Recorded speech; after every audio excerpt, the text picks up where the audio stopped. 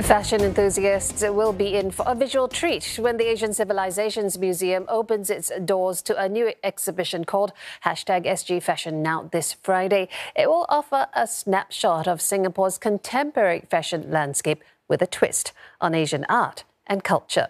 Now, these 4 Singapore-inspired ensembles are up in the museum's lobby as part of a 2-section showcase.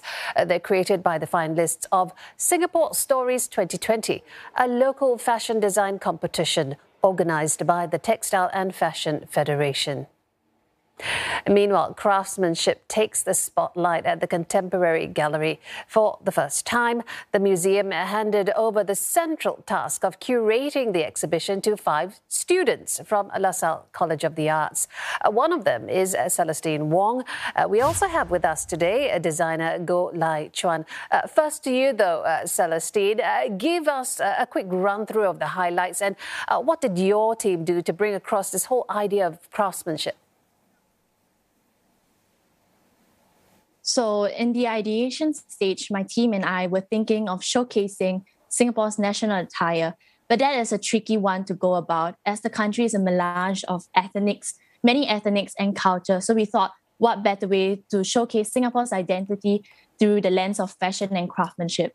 So for example, at the exhibition, you will be able to see the coming together of 2 cultures, a white lace kabaya paired with an intricately embroidered sari by Kavita Tulasidas from Starmart, a 3-generational fashion house. And another exquisite piece that places Singapore fashion scene on a global stage is from Andrew Gunn. His piece was crafted with skillful tailoring and refined trimmings. This piece was specifically done to bring forth hope in times of uncertainty. So what we see here is that Singapore has an ever-evolving national attire that does not conform to a particular style.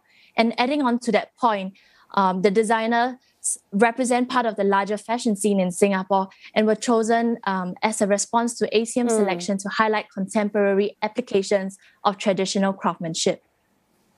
Let's bring in designer Goh Lai Chuan into our discussion. Now, his cheongsam is one of the 8 designs on display. Tell us more about this particularly gorgeous piece. Well, hi, having me.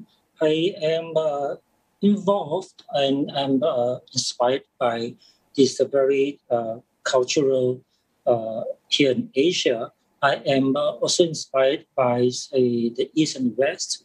And I think very much like the Singaporeans here who have lived here in Singapore and traveled, I think we are so used to something that's very modern, traditional, and never to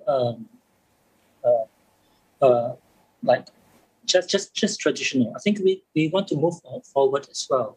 So we work with embroideries, we work with techniques, we work with something that's very modern as well. We had a bit of East and West because the techniques are so different. Now, to prepare for the showcase, the student curators were mentored by various teams from the museum. They also worked closely with the established designers whose works they featured to better understand their craft. Celestine, it is your first time, I believe, curating a fashion show. What was that like? What did you take away from that experience? Well, it's indeed my first time exhibiting an exhibition. Well, I have learned how exhibitions are conceptualized and put together, and it's definitely not an easy job, and it truly takes a lot of planning to bring forth Singapore's identity through fashion. And this is something we students have always been taught in LaSalle, to have a strong research to back up anything we do, and to, of course, more importantly, have passion in whatever we invest our time in. I also learned about how fashion craftsmanship plays a crucial role in Singapore's ever-evolving identity, which is another insightful experience I'm proud to have gained. The LaSalle and ACM team also put together an e-publication for those who are interested in not only seeing the garments virtually, but also learn about the designer's memories and processes behind every piece. I hope that from this exhibition, our society will learn to appreciate our Asian artisans, craft women, and craftsmen. Yeah, and Celestine, how will this experience then inspire your future works, do you think?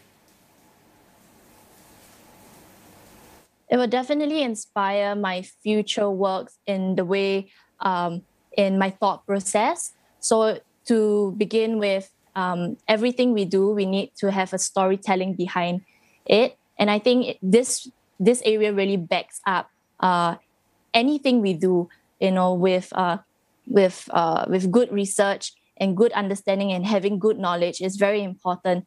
Yeah. And Lai Chuan, a question to you about the sort of young students and sort of the what they bring to the table in terms of fashion.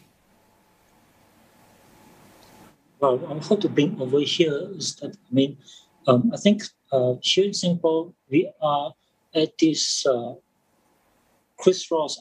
we are at this place where we are not just exactly very Chinese or very Malay. I think because we are so used to, like I say, the culture, the modern lifestyle, and also I think our clothes are no longer quite just traditional. I think we've moved on, whether it's the fabric, whether it's the color, whether it's the proportion. And I think that's what we need to work from as well. We have to work on this. Yeah. Aside from the earlier pieces that we've seen, you've also been touted as Singapore's cheongsam maestro. The bulk of your work centres on melding heritage and fashion. And I was just going to ask, why is that philosophy of melding the two so important to you? And where do you see our local fashion scene heading, particularly post-COVID? No, like I said, we cannot just stick on to the very traditional techniques and fabric and proportion.